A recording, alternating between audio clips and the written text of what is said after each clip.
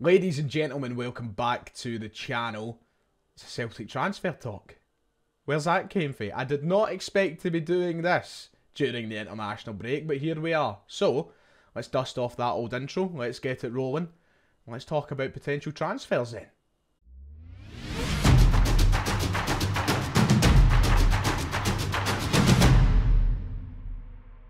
If you haven't already, please make sure to hit like and subscribe. It'd be much appreciated as we try and get towards 50,000 subscribers. Your support recently has been incredible. And even though the international breaks are tough and we don't usually have a lot to talk about, well, Celtic are giving me quite a bit to talk about because it's a Celtic transfer talk today. Couldn't believe it when I seen reports coming out that Celtic are looking at a potential January move for another Japanese player.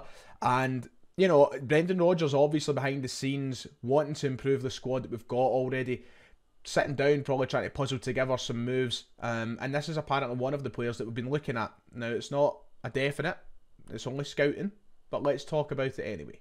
So Sky Sports Germany reported this story late last night via Ben Heckner of Sky Germany, saying that according to Sky information, Celtic are interested in Kanji Okanoke from FC Nuremberg in Germany. The Scots have scouted the Japanese intensively in recent weeks, but there is no concrete offer yet. That was the story that has been taken and ran with by Sky and every other mainstream outlet now, Daily Record, Football Inside, everybody are running with this story now after Celtic have been reported to be scouting Kanji Okanoke. Pronunciation might be off, but we've got the basics. So, I mean, you don't need a genius to explain the gist of that tweet. Celtic have been heavily scouting the Japanese playmaker for the last few weeks. They haven't, of course, put a bid forward yet, and neither does it report that Celtic are going to put a bid in yet, but it looks as though there is a lot of truth in the fact that we have been looking at the player, and it falls in line with our recruitment strategy of the last few years. We've been very heavily involved with the Japanese market. We've signed a number of Japanese players now, and this is one that Celtic probably had on the radar for a little while. Just in recent weeks, we have actually been sending scouts out to have a further look. It's somebody who we're going to talk about in more depth in a minute. Is it what Celtic need? Is it the right player for Celtic to go for? We will discuss that, but it's good to see early signs of transfer activity for January. You know, we do need to add players. We also need to clear out players as well. There has to be a bit of a winter cleaning rather than spring cleaning at the club, and we do need some fresh faces and some reinforcement in different areas. Let's just get the usual disclaimer out the way. Somebody who I haven't watched a lot of, even though I'm a big Bundesliga fan, I don't really get to see much of the Zweite Bundesliga. So, you know, we're going to just try and go about things from what you can take off online and from bits of reading and research that I've done today. But someone who, once again, interested to look into. Interestingly enough, another point of interest here, this was reported by the Daily Record this morning in their article about Okanoke. They said that during the summer, it was reported that Hearts were actually pursuing the player for a deal that was reportedly worth £400,000. But obviously things have changed now. I think his developments went on a little bit further. Celtic have watched him. I think Nuremberg would want a little bit more money than that too. So he's not a stranger to the Scottish sides apparently. Celtic aren't the first club to look at him. But I can already tell that that's going to bring up a bit of an issue with some people.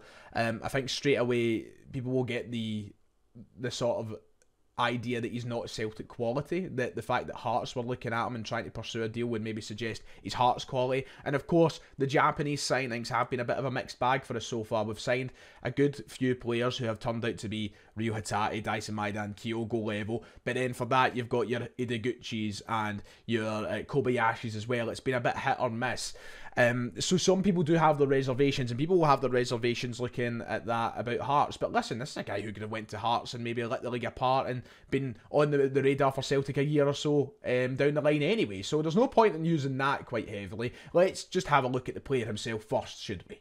So then, let's talk a little bit more about the man himself, Okanoke, who only did join Nuremberg in the summer. He moved to the Zweite Bundesliga in the summer transfer window when Hearts were interested, when Hearts were looking for a move. He picked his place. He went to Germany like a few of the Japanese players do. It seems to be quite a popular destination for them.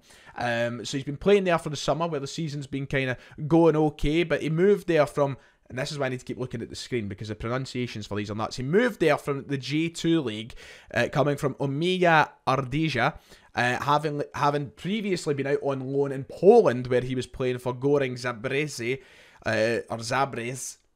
Pronunciations, they're difficult, by the way. If it's not German, I don't know.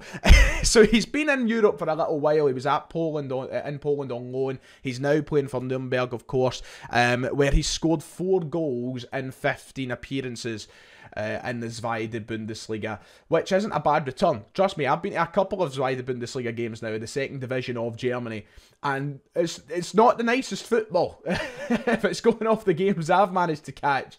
Sometimes it can be tough to watch. Sometimes it can be very defensive as well. It can be a bit nasty. It's a bit... quality's not quite Bundesliga level. And it can be a tough league to watch at times. So, 4 goals in 15 games for his first season there with Nuremberg isn't a bad return. Celtic have been following that, watching with interest. But, of course, only joining in the summer means that he's got a bit on his contract there. Will probably make it harder for Celtic to pick him up. But he's off to a good start.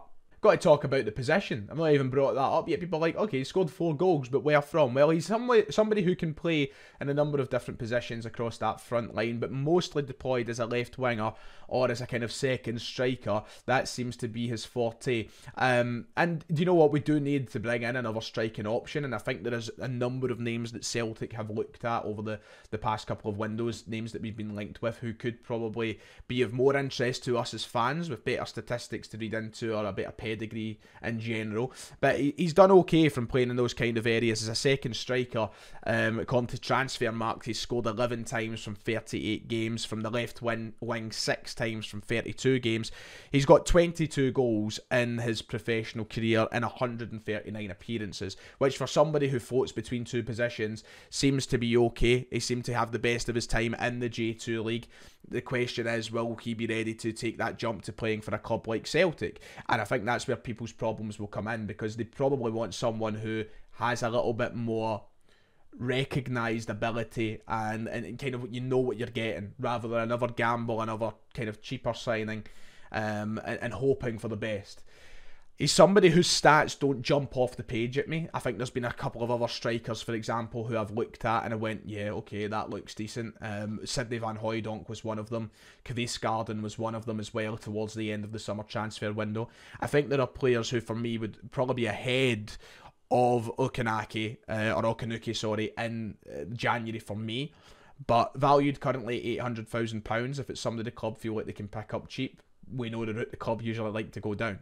The opinion that I've gathered from Nuremberg fans on social media in response to all of these posts and articles is that they're a fan of him, and they would want to see good money for him should he leave Nuremberg anytime soon. I mean, that's one of the things I spoke about very quickly. I kind of brushed over it. He only joined in July. So this is something that I think the club will be trying to milk. I don't think they would want 800,000. I think they'd probably want upwards of £1 million, £1.5 million. Is that going to be worth Celtic going for? Is the Nuremberg fans' opinions enough? I've never watched them play, so you're basically going with gut feeling and your own research and deciding if you think this is the guy for us. If you're wanting to look at it positively, which I always try and do with every player Celtic are linked with, whether they be a Japanese second division player or an English Premier League player, if you want to look at it positively, then there is some really good reading into the guy, because his development seems to be coming on pretty well. He's someone who, now 24 years of age, is getting into those years now where he'll probably want to establish himself somewhere, whether it be Celtic, whether it be Nuremberg, whether it be in another top division. He's coming along quite well, because he's been doing well at Nuremberg, and he's also got himself into the Japanese national team. He's not made an appearance yet, he's not been capped yet for the national team. However, he was called in to the squad for the last set of international fixtures. He was an unused substitute, but that to me speaks volumes about the quality of player you're getting there and the development of player you're getting there, because look at the Japanese national team setup, look at the manager and look at his selections. This was a manager who went to the World Cup and decided he didn't want Ryo Hatate, he didn't want Kyogo Furuhashi, who were 2 players we were blown away by and thought surefire picks for the 2022 World Cup. Speaks a lot of the quality in that Japanese national team that he didn't take those 2. He took Dyson Maeda and that was it. So if this guy is getting into the team and the manager sees something in him, his development at Nuremberg must be impressive enough to warrant this attention by Celtic, the scouting from Celtic, and maybe it's something that the club will look further into and notice how rapid this development is going for him. The only thing to flip that is he was involved in the last set of international games. However, he won't be involved in this upcoming set. He hasn't been selected in the squad for qualifiers against Myanmar and Syria. So who knows? Up and down, you can only go with what you're given here. So, you know, Celtic clearly, whether or not, look, listen, what I will say is this: if you're looking for my opinion, in which these videos mostly you come here for, my opinion is I don't think there's much to this. Celtic are obviously going to scout players, and we've obviously got a well-established network now in looking at Japanese players. That's no lie. That's no mystery. It's plain as the nose in your face. We are very interested in the Japanese market at this moment in time. I think that it's just typical business by Celtic to go and scout these players and see what's happening. I really don't think that there's going to be much more to it. I think the end of the report puts it well in saying there's no concrete offer. I don't even think there'll ever be a concrete offer. It's just somebody we're looking at. I think the main, bigger picture that you've got to take from this is that we do need another striker, and Celtic are looking in that area. This is somebody who can play left wing and striker. And I think that maybe speak volumes as to what Brendan Rodgers is looking for going into this January window, because we do need to upgrade in those areas. We've not got great depth up front. We've only got Owen Kyogo, and one of them goes out and you're just left with one sole striker. You need another one. And on the left wing, we've got Luis Palma. We've got Dyson Maeda as well, of course, who's naturally on the left. But you look at the shortage right now we have of wingers. We're left with Mikey Johnson, James Forrest, guys that shouldn't be options at this moment in time for Celtic. So we are looking at areas. That's the good thing. I don't necessarily care too much at the moment about Okanyuki in general. What I care about is the fact that we are looking at this area. We're obviously scouting in the right places just now to try and strengthen the positions in the park that need strengthened the most. And that for me is the biggest takeaway from anything in this story.